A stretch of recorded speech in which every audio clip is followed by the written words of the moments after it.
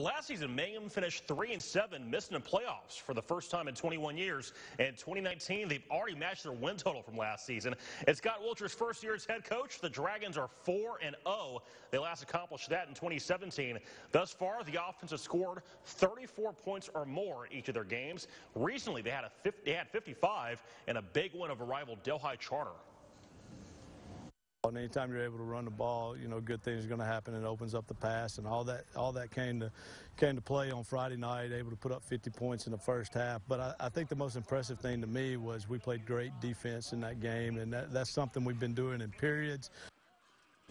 For all your high school football needs, tune into the kickoff tomorrow at 9:30 on Fox 14. Michelle and Jared up next.